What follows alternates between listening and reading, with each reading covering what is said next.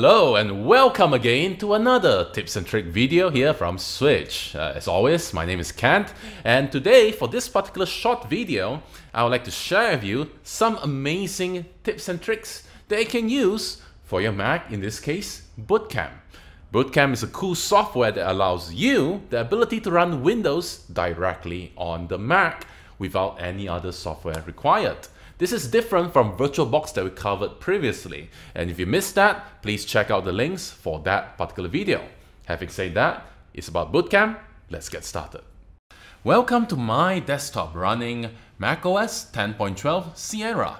As always, with any of my tips and tricks videos, I will use a number of teaching aids. In this case, whenever I click my mouse on the screen, you will see feedback to show you where I'm clicking.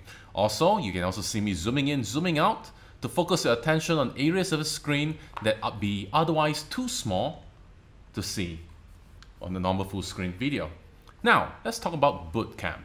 And before we actually go to the details, you need to know where Bootcamp is. So let's start by going to Spotlight. Click on Spotlight on the upper right corner of your screen. Type the words Bootcamp, B-O-O-T. You'll notice there's something called Bootcamp Assistant. Double click on it and welcome to Bootcamp Assistant. In case you want to find it yourself manually, make sure you're in the Finder, go to your Applications folder, scroll down until you see Utilities just after Time Machine, double click to open it, and inside you have the Bootcamp Assistant. Whichever way you go, welcome to the Bootcamp Assistant.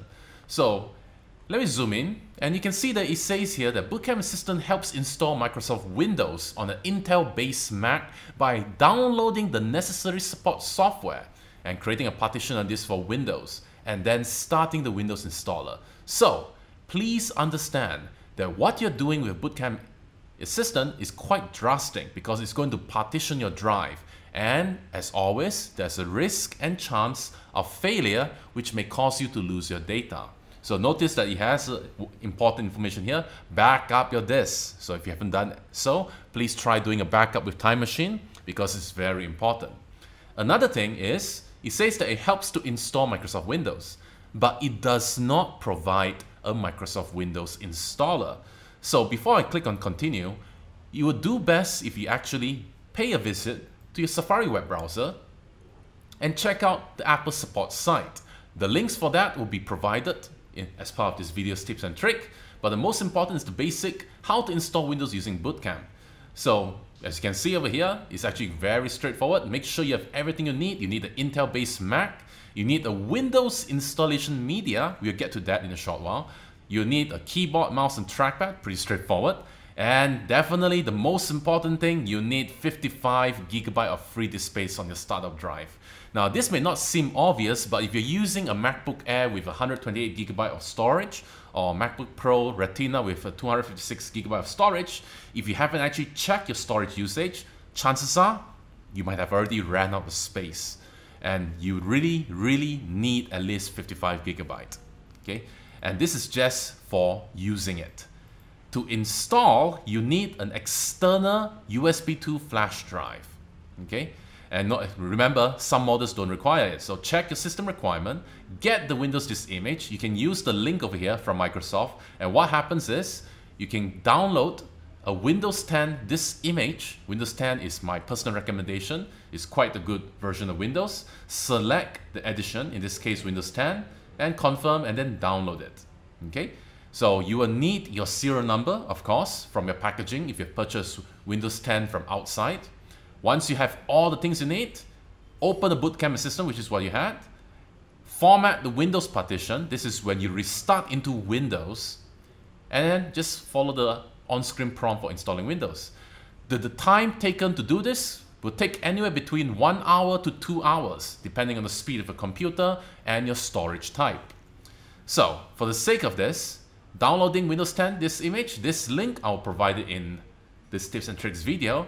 And for additional details, here's another detail. Use Windows 10 on Mac for Bootcamp. It actually gives you an example of things you need to follow, like what version features are supported, because you have to understand that not all features on your Mac are supported in Windows 10. So always understand the limitation and what Mac is supported in Windows 10. So with that being said, let's get back to Bootcamp Assistant. Let me click on continue. So right now, we perform. So I need to create a Windows 7 and install this. I need the flash drive, I need to download the latest Windows support software, and I need to install. So these are what I want. Notice that this is unable to be selected. That's because it's going to download a specific set of driver files for your Mac. So if you're going to run Bootcamp, you need to run it on the Mac that you're using in order to get the correct drivers. That means you cannot ask your friend to run Bootcamp Assistant on their Mac to download the drivers. It has to be on your Mac. So once you have everything over here, you make sure that you got the installation disk. In this case, I already got it. My licensed Windows 10 installation disk. I'm going to be clicking on continue. So now it says you need to insert a USB drive to proceed. So make sure you plug in your USB drive and continue. So right now I'm going to be plugging in my external drive. Let me click on OK. So right now on the desktop, I do plug in a 1 TB drive. I'm going to click on continue. Notice that it's immediately find out my external hard drive. That's the destination disk. Notice it also says that the data on the drive will be lost after it's formatted. You also notice that it asks you to select an ISO image. Just in case it did not find your ISO image, click on choose and select the ISO that you've downloaded from Microsoft. In this case, Windows 10. Once you're done, click on continue. It'll give you a warning to say that the drive will be erased and all data will be lost. So be careful if you're using a drive that contains your personal data. Click on continue and it's going to format it and prepare it to have all the data from Bootcamp transferred over. In case your drive is very big, you actually have a time machine prompt. Please ensure that you don't use it. In fact, if you just leave it as it is, you can ignore it. Notice that it's still preparing it. This is normal. Now it's going to copy the Windows file. That means anything from the ISO into the external hard drive. And finally, it's going to start downloading the driver files. This will take a while. Downloading the driver files can take anywhere between 40 minutes or more, depending on the speed of your connection here in Malaysia. But be patient and let it run. So you can go have a cup of coffee, get a tea, or sit down, relax, and wait. Okay, so right now, if you notice, what is being displayed as a status is that it's now downloading the Windows support software. And my estimated download time is about 5 minutes or so. So this current stage means that you already finished transferring the ISO, that means the information from your downloaded Windows disk into the external hard drive, and now it's downloading the necessary drivers for your Mac and then transferring it over to the external drive. Now this process can take anywhere between 30 to 40 minutes.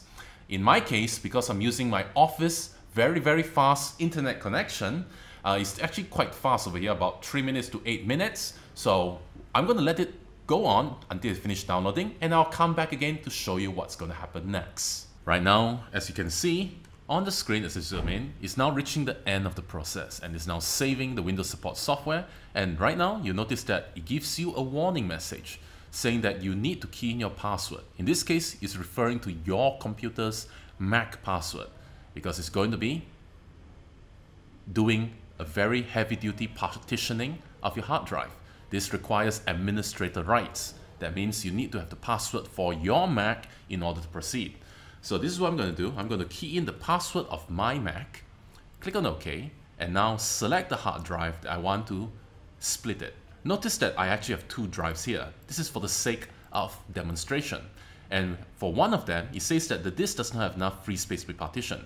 Remember I said earlier that you need 55 GB of free disk space? That's what I mean. This is not sufficient. This, however, has sufficient space. And it gives me a few options, like creating a second partition of Windows or erase the disk and become a single partition of Windows. This is very useful if you have actually 2 physical drives on your Mac. For example, you're using a Mac Pro, or perhaps you're using an iMac with dual drives. You can try this. In this case, I'm going to click on Continue, and I'm going to click on my password.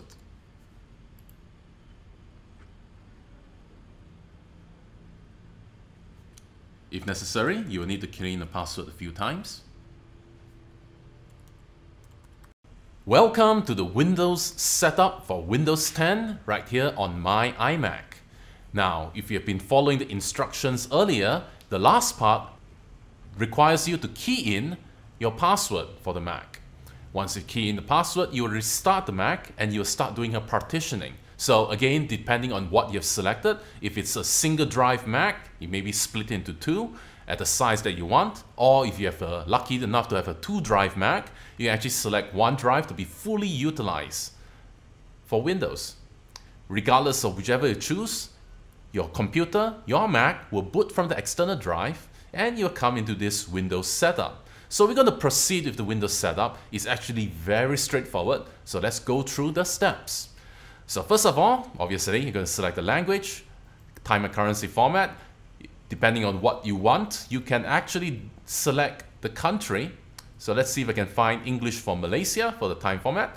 My keyboard and input method should be United States because the Macs sold in Malaysia uses the US keyboard layout. Once you've done with the initial selection, click on Next, key in the product key. This is very important. If you don't have a product key, you will not be able to proceed to the next part. Now, if you really don't have it, you can click on I don't and install it first. Once it's completed, you will still have to key in the product key in the end. So, depending on your product key, please select the correct version of the operating system. It could be Windows 10 Pro if you're installing for business, but most of us should be Windows 10 Home, and that's why we're selecting.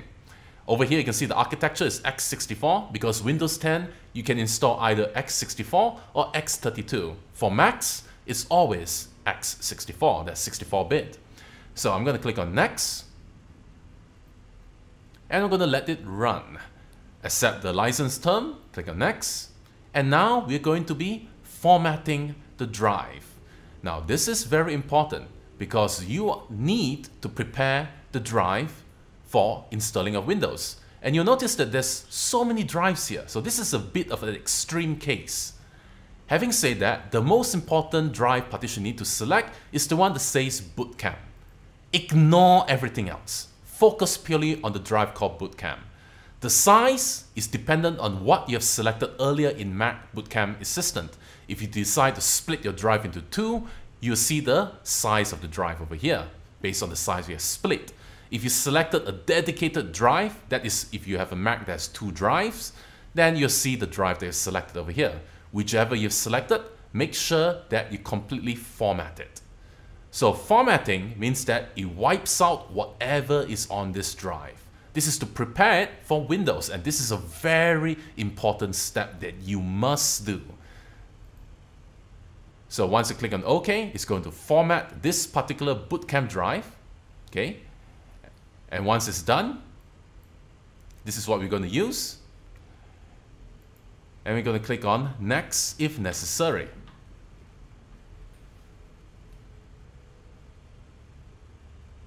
So now we're going to select where we're going to install Windows. The most important is to select the one that has Bootcamp. And once you're done, you've already formatted it, click on Next. So once you have reached the completion of the download of all the driver files and the creation of the external drive, the next part now is to actually select and create a partition. If you're using a normal Mac, you usually only have one drive, in this case Macintosh HD. Select it and create a second partition for Windows. If you are lucky enough that your Mac have a second drive, you have additional options including creating a single partition for Windows on the entire drive. For the sake of this video, I will start with a second partition for Windows on the existing Mac drive. Keep in mind, you still need about 55 GB of storage space. With that being said, in this mode, you can now divide and split how much space you want to give to Windows. In this case, I will give Windows 50 GB if possible, and leave the remainder to Mac. You can of course divide equally if you have a lot of free space, But it really depends on your use. If you use Windows a lot, maybe you run a lot of games and you need a lot of space, you might need to give a lot of storage space for Windows. Once you're satisfied with whichever you want to choose, click on Install, and you'll need to key in your password. Now, once you key in your password, your Mac will restart. So make sure that you've actually saved whatever documents you have in preparation for restarting. And when you restart it, you will start booting from Windows. After a number of restarts, you will come to this screen. This is the setup menu to complete Windows 10 setup. Here, it gives you an option to use Express Setting, and this is what I would recommend because it saves a lot of time. If you have the time to check through everything, click on Customize. But for the sake of this video, use Express Setting.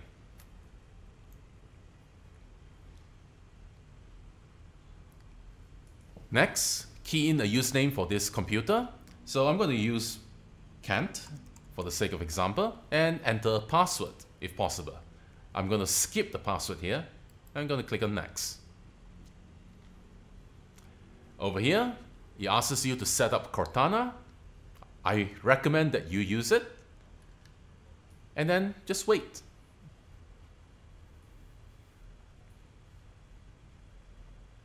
And now, it starts the animation to enter Windows 10. So now, you are now inside the Windows 10 desktop. And you notice that the first thing you will see is the Welcome to Bootcamp installer. So this is where you will need to install all the other subsequent drivers that are included in the Bootcamp Assistant download. So it's quite straightforward. Click on Next, accept the license agreement, click on Install. Once the installation is done, you might be required to restart Windows 10, but that is the last step. Once the installation is completed, your Windows 10 in Bootcamp is ready and you're good to go. So with that, hopefully you have enjoyed this video. Thank you all so much for watching. Support us on social media. Like us, follow us on Twitter, Facebook, YouTube, and so on and so forth. And please leave your comment and suggest anything that you'd like to know in our tips and tricks video. This is Ken from Switch saying thank you so much for watching and goodbye.